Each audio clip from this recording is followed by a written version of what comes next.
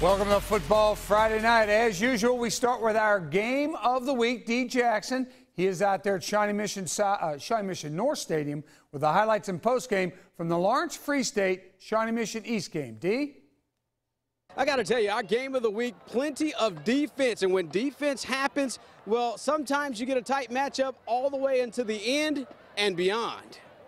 Down 10-0, here come the Lancers. Christian Blessing calls his own number, goes over the top to cap it off. They made it 10-7. The Lancers trailed by 3 in the fourth with time winding down. Blessing looking for a prayer, finds Charlie White for the big gain. Lancers would settle for a field goal, but that's okay because they tie the ball game up at 10 apiece. Well, now it's time for Free State to take over. And the first snap in overtime, Stan Squarlow breaks away and gets the touchdown, 17-10. Free State wins. Joined here with the head coach, Robert Lister, and coach, an old-fashioned gritty ball game, a lot of defense in this one. There was a lot of defense. If you like defense, you should have enjoyed this one. You know, offensively, they took a lot of things away from us because they got a pretty stout defense. But our defense made some plays when they had to, and then finally in the overtime, offense made a play. What are you going to say to these guys now they got this victory in their belt? Well, I'm proud of the way they kept fighting. That was a tough football game. They're 5-0 for a reason. They're pretty good, and our guys responded and came back and won. And what do you guys have next week, Coach? We start district play with Wyandotte next week. All right, congratulations and good luck. Thank you so much, Coach Lister. That's going to do it. A Wild West shootout here at Shawnee Mission. It was one for the ages. Dee Jackson, 41 Action News. Okay, we travel to Shawnee Mission South Stadium for Olathe Northwest and Shawnee Mission West game. Shawnee Mission West playing for the first time without teammate Andre Maloney, who died this past week. We start off with our highlight of the night. West quarterback A.J. Verdini to Justin Hobbs. Dives in the end zone. He bobbled it, never touched the ground. What a grab. Then the Ravens strike back. Running back Cody Sestrich finds his way in for 6th. Olathe Northwest beats Shawnee Mission West to final 18-10. This is Blue Valley Northwest against Blue Valley West on homecoming night for the Huskies. The Timberwolves strike first. Running back Johnny Dunlap takes that one in for a touchdown. Blue Valley Southwest up 7-0. They stick another one in here. This is Drake Herman taking it in himself. 13-0 Wolves.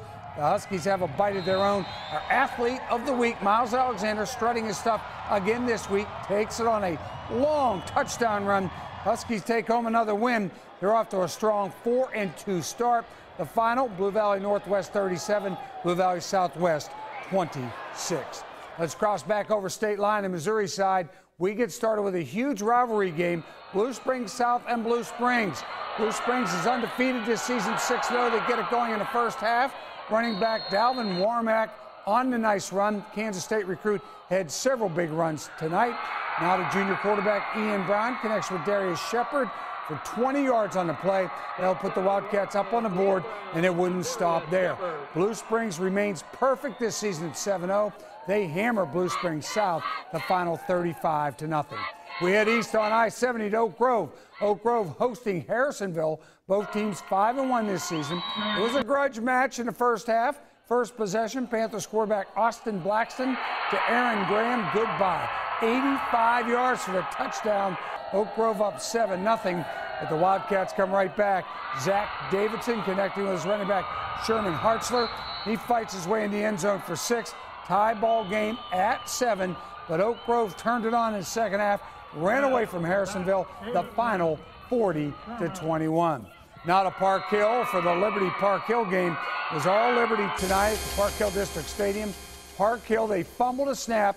It's going to cost them. Liberty defense picks this one up, runs it into the end zone. Liberty up on top 35-7. And here the Blue Jays go again. This is junior Kevin Bryant. Tunnels his way in for 6 points. Make it 41-7 game. Liberty moves on up in the standings.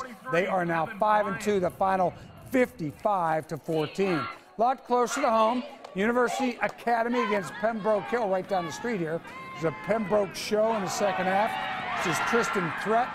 Was quite, well, a threat. Connects with Sean Reardon for a nice gain. Sets up a 1-yard run into the end zone for another 6. Pembroke Hill up 13-7. Here comes another threat on the fake. Charlie Mueller finds his way into the open field. Pembroke on the scoreboard again. They improved to 6-1 this season. Let's go to the scoreboard for the final and the rest of Football Friday Night Fun.